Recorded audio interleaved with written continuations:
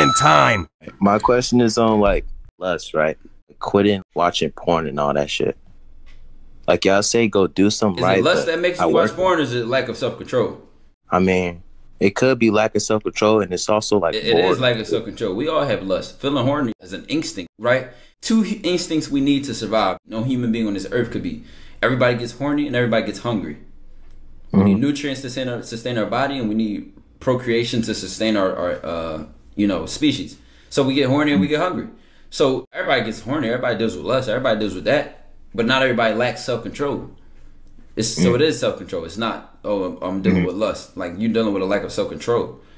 And how would you go about fixing that? Like improving your self-control? Well, your self-control doesn't start at 3 a.m. or whenever times you watch porn. It ain't none of my business. It doesn't start and stop at 3 a.m. when you're watching porn. Your self-control starts all day. It started when you woke up and you was like, you know what, I shouldn't be scrolling on my phone, and then you start scrolling on your phone. It start and stop when you were supposed to go to the gym at 2 and you didn't go to the gym at all. Boom, lack of self-control right there. Like, it's a habit. It's built throughout your entire day, and it's built throughout all of your days. Like, it ain't just a lack of self-control in one area, if you get what I'm saying. I get what you're saying.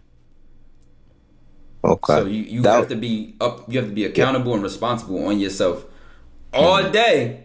So then when it comes to that night, you like, all right, damn, I don't even want to watch porn. It's easier because you've been communicating with yourself all day, talking yourself in and out of decisions. Okay. So basically like standing on what you say. Yeah. Right. Okay.